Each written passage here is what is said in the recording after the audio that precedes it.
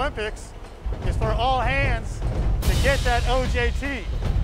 They need the experience, they need the confidence in operating these portable equipment, because in the middle of a casualty, it should not be the first time they ever touch it and try to figure out how to utilize it.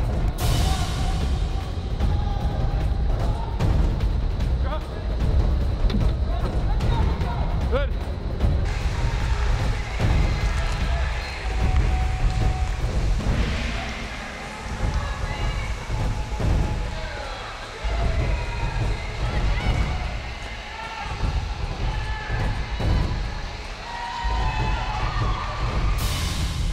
Essex took it to another level. It was DC training, firefighting training, but it was just overall fun. The ship was involved, and especially what happens in the VHR.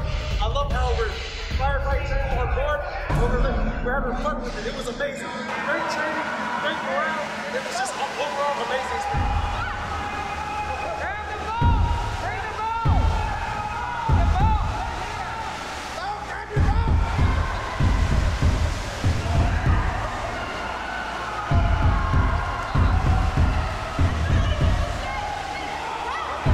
Once I finally get to depart and I'm out of here, what I'm hoping that they take away is how serious the PQS is, how serious it is to attend all of their drills, and how to find that motivation to learn how to use the equipment properly, be smart about it, keep each other safe.